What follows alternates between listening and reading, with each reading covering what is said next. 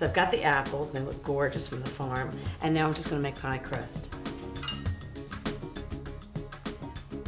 I don't know why, but I think people find pie crust more daunting than anything else that we make. I'm gonna show you the secret of really good pie crust, and it's about very cold ingredients. So I'm gonna start with 3 cups of flour, just regular all-purpose flour.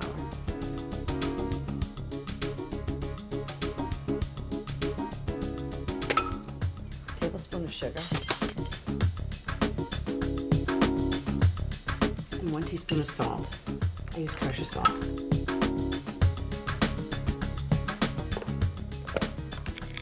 Now for the shortening. There are all kinds of debates about what kind of shortening to use for pie crust, but I actually combine vegetable shortening, and I do it very cold. It comes out of the refrigerator. And butter. And then you get all of the flakiness of the vegetable shortening and all the flavor of the butter.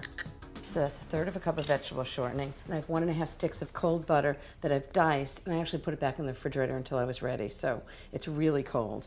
Put that right in.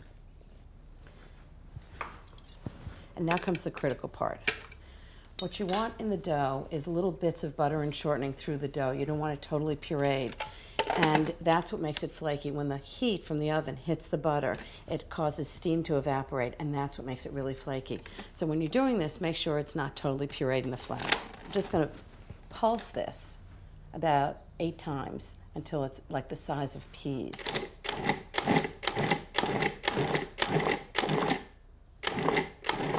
Maybe 10 times.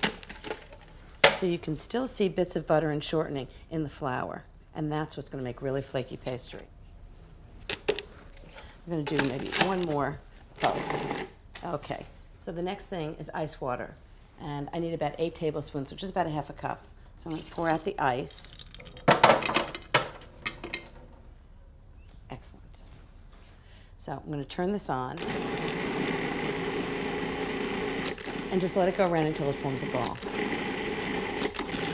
Okay, we're there. So now I'm going to refrigerate it for about 30 minutes. It's a really important part of making good pie pastry. Okay, now for the filling. Deep dish apple pie. 4 pounds of apples cut up in big chunks, and I'm going to flavor it with a little bit of orange zest and lemon zest. 1 tablespoon of orange juice, and 2 tablespoons of lemon juice. This not only flavors it, but it keeps the apples from turning brown. 1/2 cup of sugar. It all depends on how sweet the apples are. These are pretty tart. 1/4 cup of flour. And a teaspoon of salt. Okay, now for the spices. 3/4 of a teaspoon of good cinnamon. 1/2 teaspoon of good nutmeg. I love the way it smells. It smells like apple pie spices already. Okay, 1/8 teaspoon of allspice, which is really a pinch. And then I'm just going to mix it all up. And then right into the crust. This is a lot of apples for this pie crust, but I like it when it's piled high. Mile-high apple pie. Okay, now for the top crust.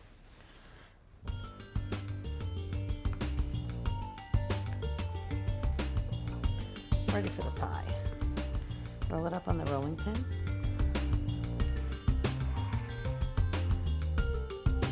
And roll it really gently over the apples.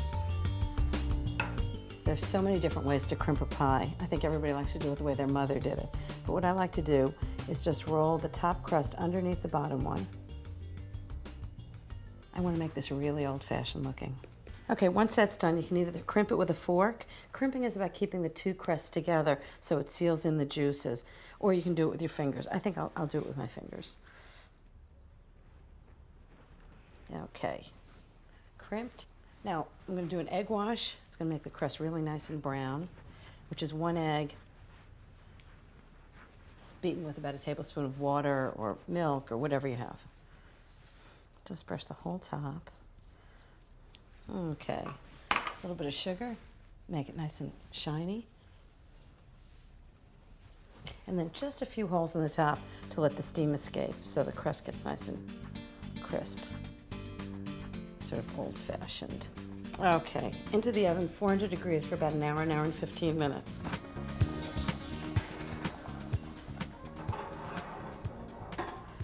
Now that's an apple pie. And my favorite part is it makes the house smell fabulous.